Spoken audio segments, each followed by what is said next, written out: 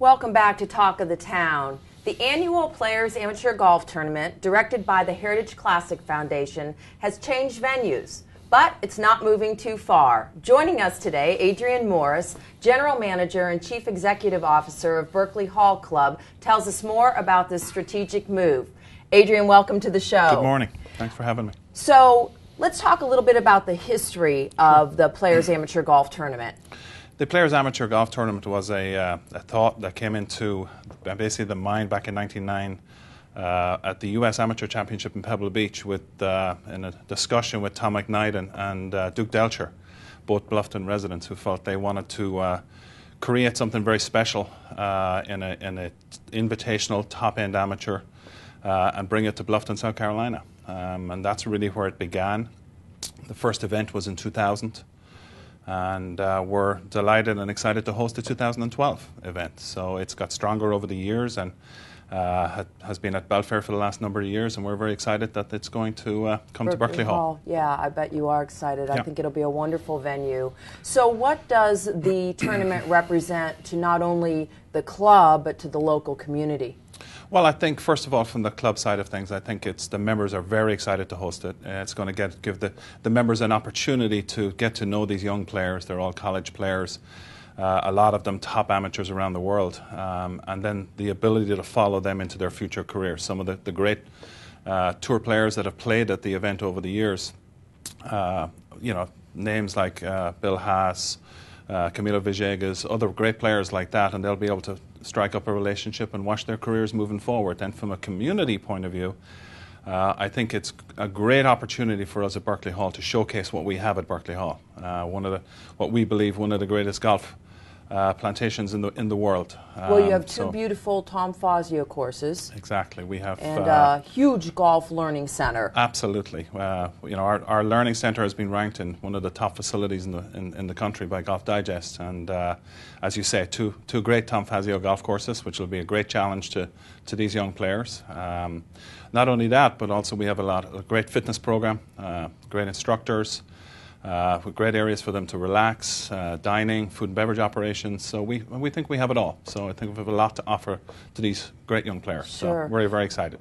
Why do you think the Heritage Classic Foundation selected Berkeley Hall to host the tournament? Well, I think over the years, I think one of the things they were very, very successful over the last 11 years at Belfair. And I felt it was, we started to talk about a year ago the possibility of moving it to Berkeley Hall. I think we offer, as I said earlier, great Fazio golf. We offer incredible practice facilities and an opportunity for these players to have just a great experience. And I think, we're going to help the developer and the Heritage Foundation help this tournament to grow and get stronger. We have great member support. But from the housing and the volunteer side of things, we expect to house over 50 of the players on the property. Wow. And their caddies and families, etc. So really, it's really a community affair. So we're looking forward to that. Great. Now, I'm sure there's plenty of preparations that are happening prior to hosting the tournament. So what are some of those? Well, I think that the major areas I've mentioned a little earlier were the player housing, the coordination of the player housing when they arrive to Savannah or Hilton Head airports and getting them to the homes within Berkeley Hall. Volunteers, how to run the event, scoreboards, scoring, the logistics, all of those. And then finally the golf course prep. We've begun thinking about prepping the golf course for the event. We like to keep our golf course at a pretty high standard anyway to begin with, but we will be in championship level ready. So it takes a little work to get there in preparation. So we're all excited about that. So I think it'll work well. Are you going to be using both courses for the tournament? No, we're just using the South Golf Course. Is there a reason for that? Well, the South Golf Course is a Bermuda greens. They're at their top and great playability in the middle of the summertime with warm season grasses. This event is in July, so it will be prime, absolutely perfect and ready for them to play. So that's really why the choice was there to use the South course.